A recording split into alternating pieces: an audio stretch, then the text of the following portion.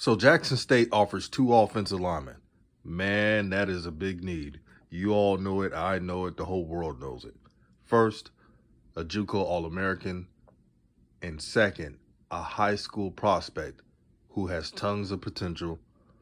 But here's this. These 2 offensive linemen are very physical and strong in stature. Boy, I cannot wait for the second signing day.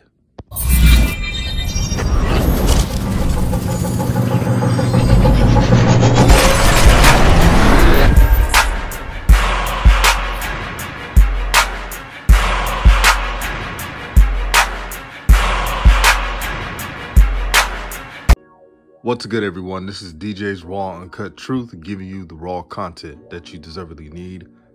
And man, this is feeling like Christmas in the off season. Now, this is just 2 offers, but these are 2 players that I think Jackson State can get. There's a lot of proponents to this. And one thing for sure about Coach Prime, he knows how to recruit. And once he's down, and he's face-to-face with a player and their families, it's hook, line, and sinker. Coach Prime would probably recruit more studs to this team, but some players, they want to go to different conferences. They want to go to the SEC and so forth. That's understandable. That's a powerful conference. But Coach Prime knows the weakness of this team, offensive line.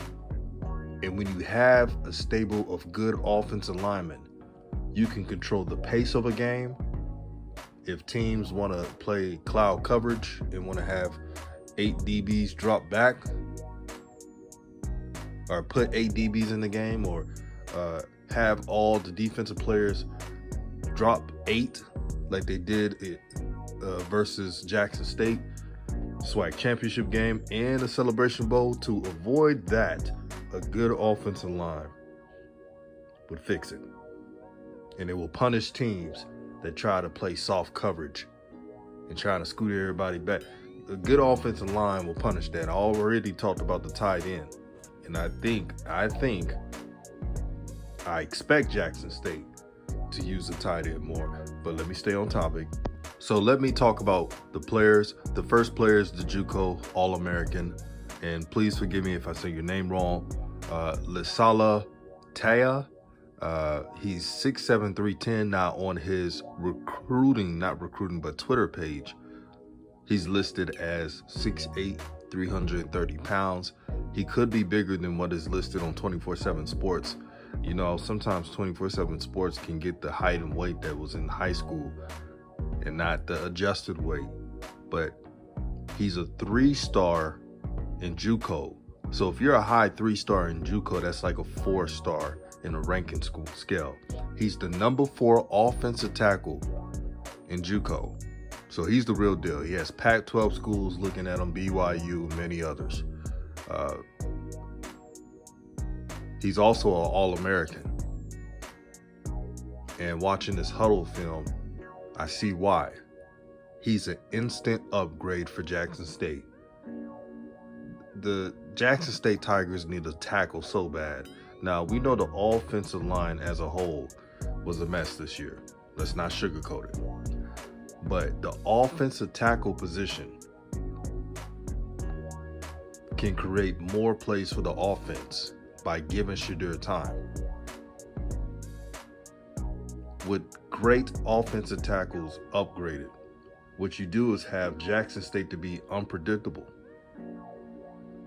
So that draw play that they try to run a couple times this season and he couldn't do it, you can do that with an upgraded new offensive lineman who's just physical. Again, to play offensive line, yes, it's X's and O's, but you got to want it. You got to be a menace on that field. You got to take what's yours. You can never let anyone just stay there and just push you around. You got to have heart for that position, especially offensive tackle. Offensive tackle, you got to make sure that there's no space for the defensive ends and the edge rushers to attack the quarterback. There's a lot of responsibility. And also from looking at his film, to Lisala, I think I said his name wrong, but Lisala, looking at his film, you can tell he's very disciplined. So the penalties that Jackson State gets, I can bet if he commits to Jackson State, he wouldn't have too many penalties. Seems very sound, very smart, knows how to use his hands and leverage. That's important. Good shuffle technique. Yes, if you're an offensive lineman, you got to have good footwork. I know it's a stereotype that these are the big man and you can't move. An offensive lineman with good footwork will make a lot of money in the league. Trust me. So the official visits and the player visits are going to be so important. I expect Coach Prime to put out a good presentation on why Jackson State is the place to be for a talented player. And Lisala is definitely an instant get. You want to get All-Americans. You want to get just massive tanks on that offensive line. We call it the first player out of the bus syndrome, which is your biggest, baddest player. They're the first one to jump out of that bus. And the opposing team sees that team and says, damn, it's going to be a long night. These are the players you got to get. Now, here's a prospect I've been excited to break down. That's Tupuve Amaima from Utah, the number 12 player in Utah. He is big as a house, 6'4", 340. He's probably bigger than that. Got a little nastiness in this game. He would be a guard. He's not a tackle. He's a guard. He's an inside lineman. That would be perfect for him. He is the definition of a road grader. You see Jackson State, they couldn't run the ball even if they tried. It was like a pillow fight in the interior.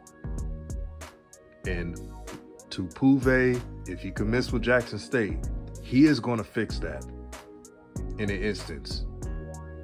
Again, you put him at guard with his 6'4", 340 frame, and grit mixed in with intelligence. These are the pieces you can make with this team. Now, I do believe Jackson State is going to get some offensive linemen in the transfer portal. I've talked about that in plenty of videos. But recruiting high school players is so important. We see teams like Alabama A&M. Shout out to Alabama A&M, the Bulldogs. You guys are doing an amazing job in getting transfers to your school. But what I've always said on Raw Truth, you got to mix in the transfers with the high school players. You can't just go all transfer out. Even if you win more games, in the long run, it's not going to be beneficial. So you got to mix it in. And I like that the JSU coaching staff is mixing in effective transfer players, JUCO players with high school talent. So Jackson State's not settling for any player. You got to ball. You got to have good tape. You got to be ready to step on the field. They're not getting players who they expect to be a bench warmer. That's not who they're getting. They're getting impact players that want to change the program to greater heights. So Tupuve is a 3-star prospect. He really should have been a 4-star looking at his tape. But there's a lot of politics in the recruiting rankings. Y'all know what it is, man. And plus, you can't rank everybody so high. So, it's a give and take. But for me to see his talent and his potential, that's enough for me. There's a lot of gems who are 3-stars. Cameron Selman, the DB from Jackson State, was a 3-star. and he was one of the most impactful players on the JSU team, only a freshman. So you get these type of players in the recruiting trail. Hungry 3-stars who want to prove that they're that guy. But this is only the beginning. Jackson State fans, do not be alarmed. The coaches are trying to fix every single problem on this team, and they're working hard. They're giving out so many offers. I know my boy CFL Podcast is going to break it down. Does a great job. Swag Buzz also just doing his thing. Tamal Leader Sports Network, Between the Game Sports, Coach Simmons, and plenty of others. Cut Day, Blue Bloods. They're going to break these things down. So these 2 months is going to be the most exciting 2 months. Really, it's not even 2 months because we're in the late ends of December. So a month and a half, is going to be very exciting. So you're going to be hearing recruiting news all throughout the month. This is DJ's Raw and Cut Truth, giving you the raw content that you deservedly need. Hit the like button, share the video, stay blessed, and I'm out.